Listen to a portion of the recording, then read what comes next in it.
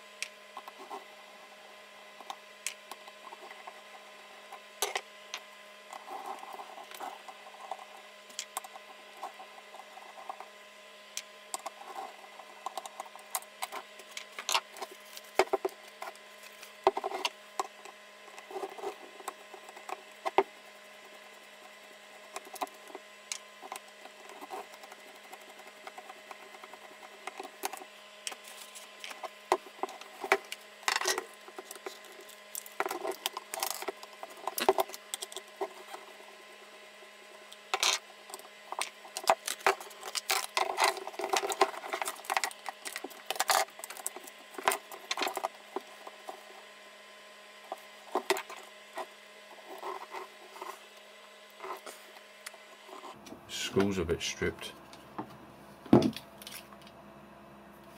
Try on this side.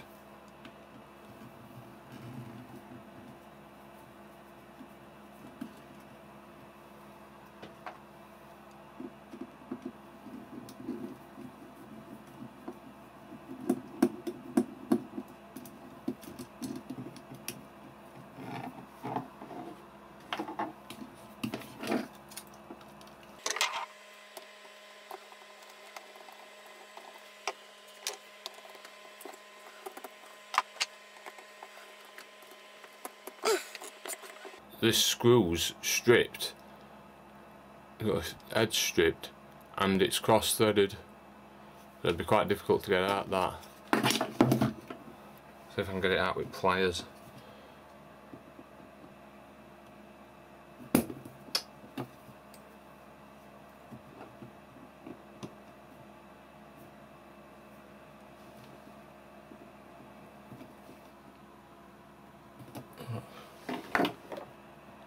I'm struggling to get this screw out, so I think I might have to get maybe some mole grips on it, but I ain't got any, so I'm going to have to borrow some.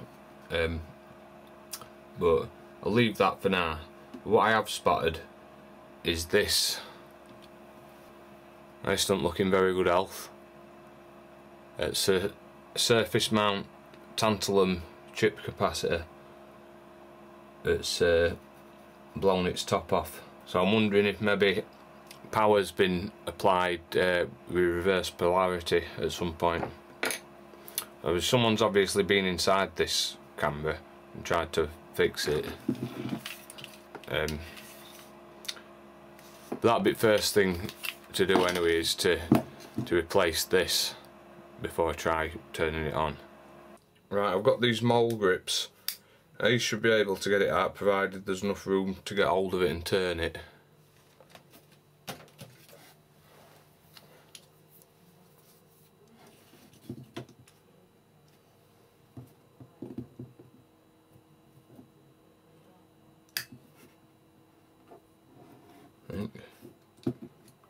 I'll tighten a bit.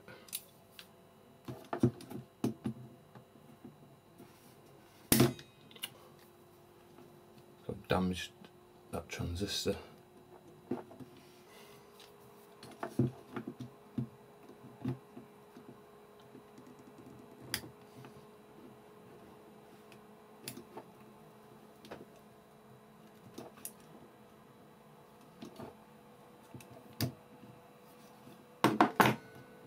has turned it.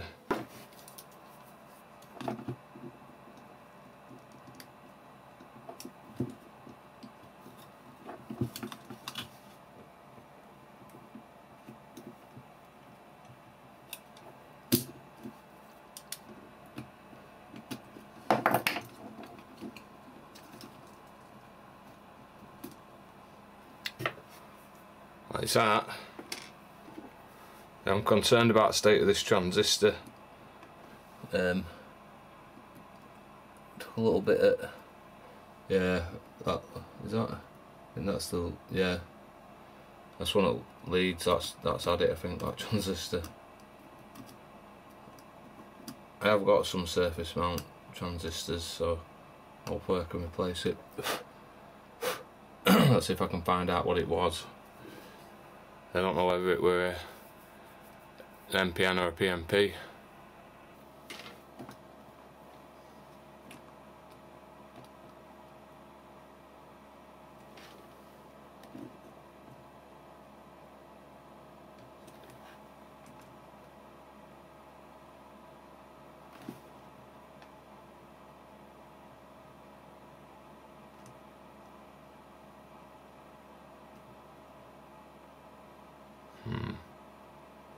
Not sure.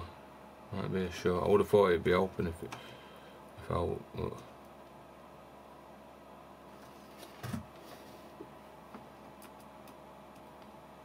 And do that same. It might just be something else I'm measuring.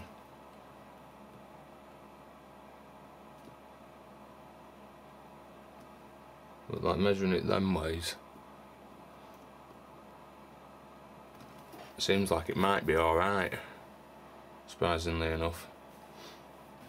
Right, now we've got that open, have a look inside. I think that'll be the processor, and that's probably the encoder down there. And then this side will be the like the sync and deflection.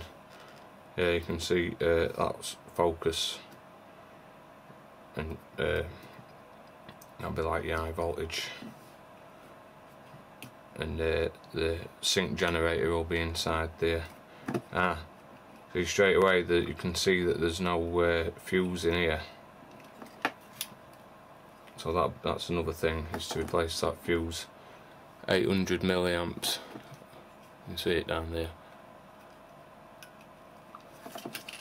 Replace that capacitor and that fuse, and then see where we are.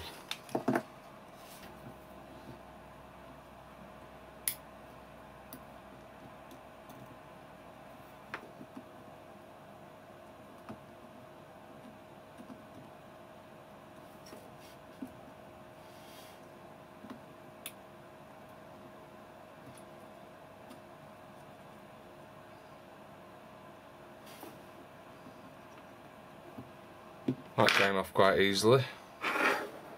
Now, one thing you've got to be careful of with these is the fact that the markings on them are the opposite way round to what they are on like an aluminium electrolytic.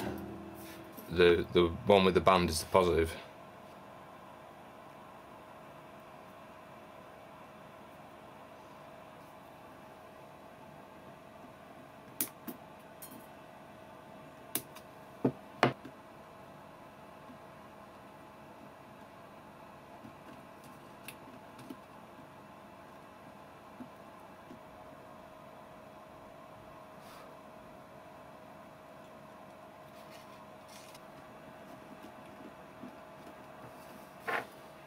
Right, so now the next thing to do is to try and work out which are the power connections on this connector.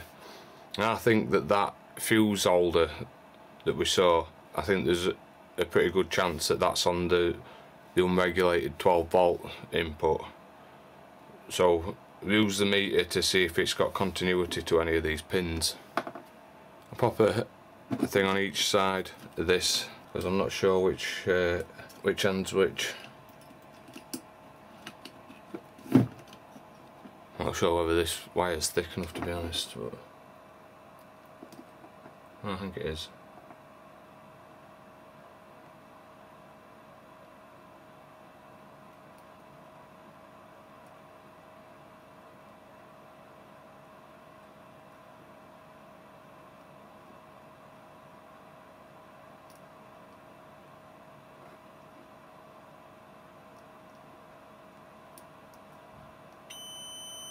There we are.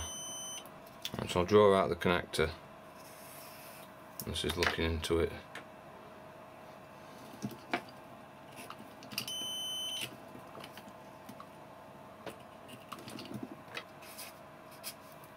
That's 0 volts.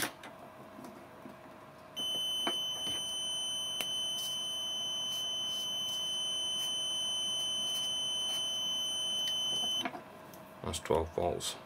So we can connect power supply to that. Well, I'll put fuse in first, and then try the other pins on the scope, see if we can find a video signal. Right, I've got a fuse. It's an 800 milliamp slow blow type. Connect it up now and see what happens.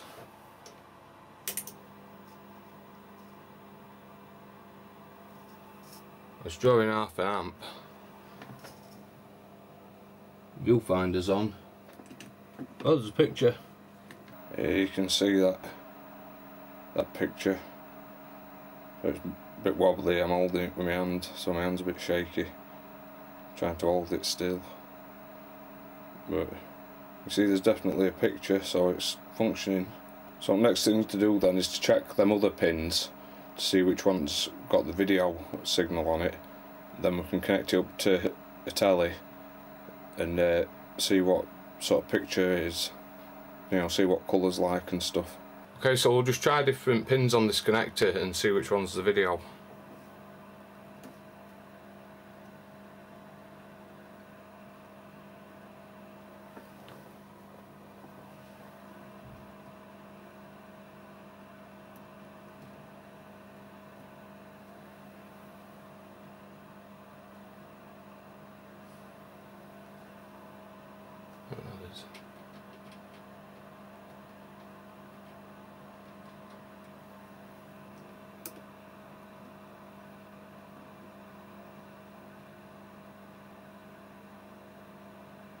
That seems to be connected to all that one.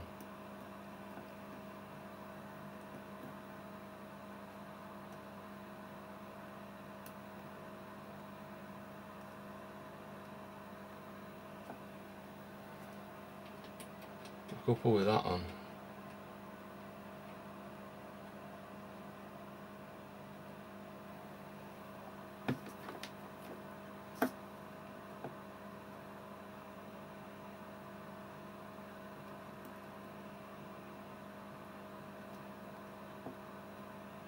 Ah, there it is.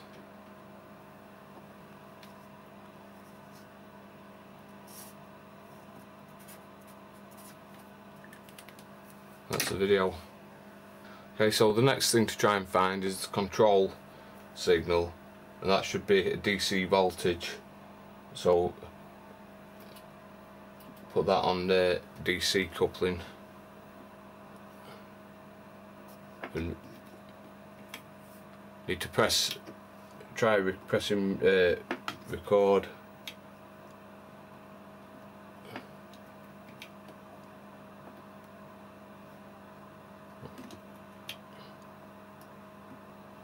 Some of them don't seem to be connected to anything. Is that the same as that? That's a bit different. Ah, there we are. It's that one. Okay, so the next thing to find is the audio. So I'll connect this microphone up. I'll have to kind of tap the microphone or something just to get some kind of noise to come through.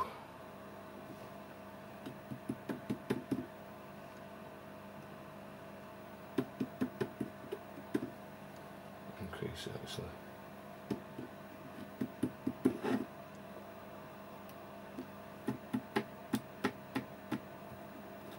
That looks like that's the audio.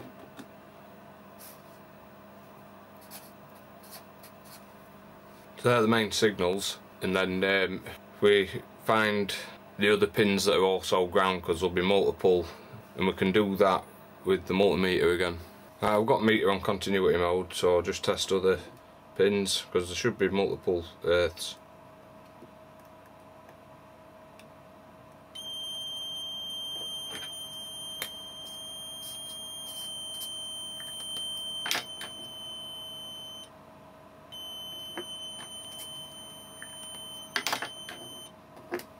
So there, I don't know what these other pins are. We've got 1, 2, 3, 4, 5 unidentified pins. So I'm just having a look at this connector, and there are some that are not connected to anything. There's only 2 pins now that are unidentified. Okay, so we're going to try it on the TV now. I've wired the socket up with some jumpers, some like crocodile clip leads, and connected it up to the video socket of that TV and to the power supply. Right, well, my telly seems to have started playing up. That camera was set up and it toppled over and telly went like that. So I think something must have shorted to something and it's zapped something in telly. So that'll be something else to look at. But fortunately I've got another telly that I can use for now. Then I'll have to come back to that one and try and get it going again. I've got the backup telly set up. It's this Hitachi one. I usually use it as a monitor for my BBC Micro. Oh. Switch it on.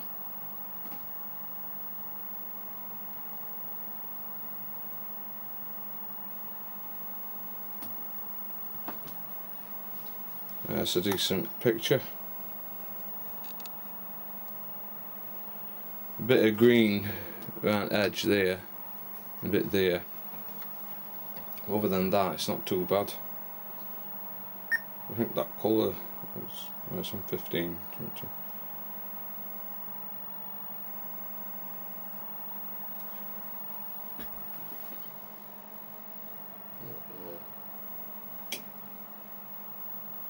That's an outdoor.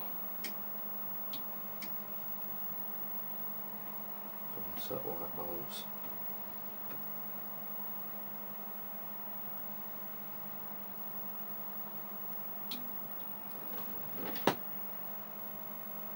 It doesn't really make it look better, that.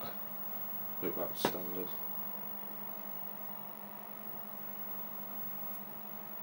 That's better. I think it was getting a bit overloaded with too much light.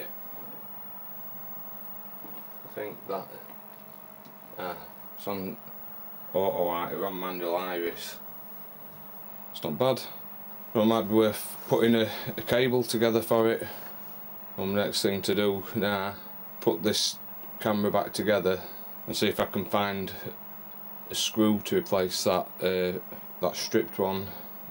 Right, I'm going to put the camera back together now. The screws with the stripped heads, I've cut a slot into them with an hacksaw so that I can use a flat blade screwdriver on them.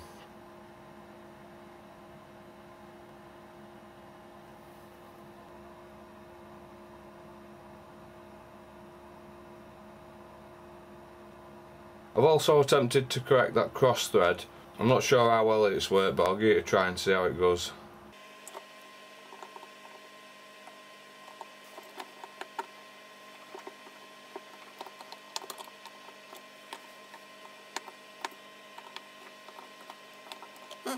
Might still struggle to get that out.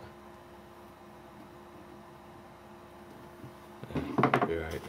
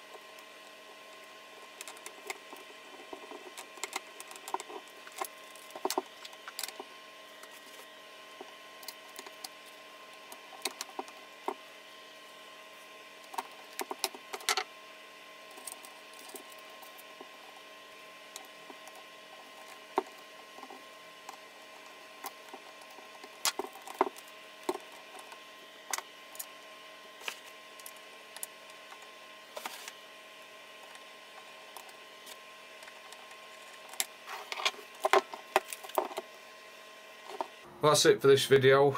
My next job's to see if I can repair that Philips telly. I think when the camera fell over it must have connected some voltage to the input and it's blown the input. Hopefully whatever's failed can be replaced. Possibly a subject for another video, I'll see. Anyway, bye for now.